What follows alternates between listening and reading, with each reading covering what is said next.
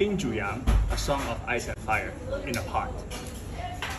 A Song of Ice and Fire is an epic, so let's start with a real-life epic. Wang Zhaojun, one of the legendary four beauties of ancient China. She is revered as a bringer of peace between the Xiongnu and Han Chinese, but should also be remembered as a bridge of cultural exchange between nomadic and agrarian civilizations.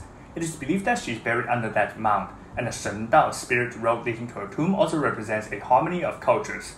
The layout is typical of Chinese imperial tombs, but the statues lining both sides are not the usual Chinese mythological creatures or civilian and military officials. Instead, these are enlarged copies of Xiongnu ornamental figurines on display inside the museum.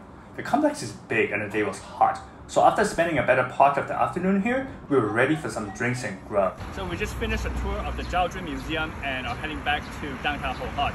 But first, we're gonna stop here at泽成冰煮羊for some dinner. So this is a restaurant that specializes in Bing Zhu Yang, ice cooked lamb. Say what? Yeah, I know. We're curious too, and we're dying to find out. Zecheng seems to be the biggest player in the Bing Zhu Yang market of Hohhot, and maybe even for the whole of Inner Mongolia. They have about a dozen outlets in the city, and the one we went to is the main store. Meats were already divided into the standard kilogram portions and ready to go. Go where? Into this pot. Bing Zhu Yang, a song of ice and fire, in a pot. Yep, that's right, ice in a pot, to be heated with fire to cook lamb, along with things like onions and... 这是什么酱呀？白蘑菇籽酒。哦。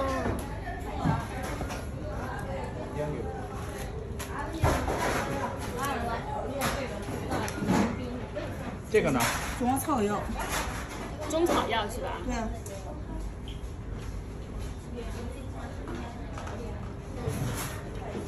这是老酸奶。老酸奶。对，酸奶。还有葱萝泡。姐姐，27号你上馆，个脑边的几天了？你天脑边脑破的。 Didn't understand what else she said or if she was speaking to us or her co-worker, but that last bowl should be a type of wine or liquor. These jugs have been granted a design patent, and the cooking method has both invention patent and intangible cultural heritage status. Quite the credentials, let's see if it lives up to potentials. To warm up our taste buds, we had a bowl of the ice turnip soup. Then it was time for us chow hounds to chow down. There are veggies, mushrooms, beef, etc. on the menu, but for the signature lamb, there are only two options. We ordered 1 kilogram each. That's the minimum quantity. First off, the 冷炒羔羊肉, temperate grassland lamb. Supposedly the ice bath followed by the hot bath tenderized the lamb. I don't know if it's the meat quality or the special cooking technique, but that lamb was incredible. These were sizable chunks and they had substance, but my teeth ripped through them as if they'd been sitting in a sous vide bath for hours. We ordered 2 types of meat for this Bing Zhu Yang. One is the Gao Yang or baby lamb. This is a bit more expensive. I feel like this is the leg of the lamb. And the other, lamb rib. You can see the bones here. Slightly cheaper, but looks pretty good too. Pretty freaking good. The little riblets were fattier and just as fantastic.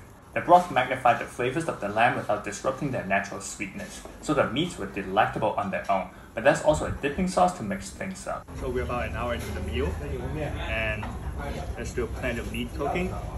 You know, the broth's been simmering, and the flavor intensifying, which is why this soup tastes awesome. And so are the meats. Amazing.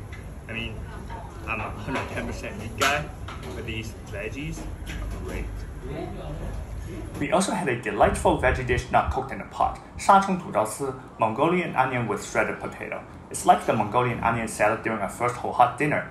The shachong is akin to a cross between the crunchy texture of spring onion and pungency of Chinese chives. Similar to its close relatives such as garlic and onion, it matched well with the lamb. But now you're worried about onion breath from the Mongolian onion? Worry not, the delicious yogurt here can solve that problem.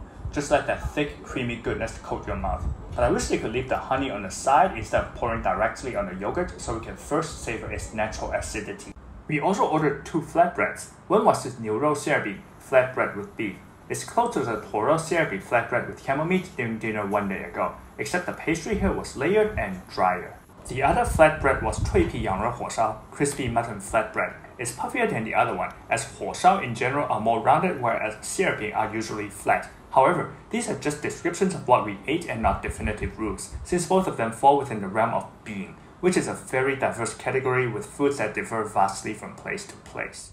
Both flatbreads were satisfying, but the ice-cooked lamb was still the true stunner. After the first bite of the meat, something animalistic just took over me, and it had nothing to do with any of the skin or fur hanging around. 折成冰煮羊 was a glorious song of ice and fire and a meal to remember. 再见!